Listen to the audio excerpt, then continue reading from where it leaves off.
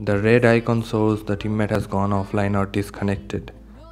He has come online and he will go offline again, and after 30 seconds of being offline, you or your other teammate will get and pop up saying follow or battle.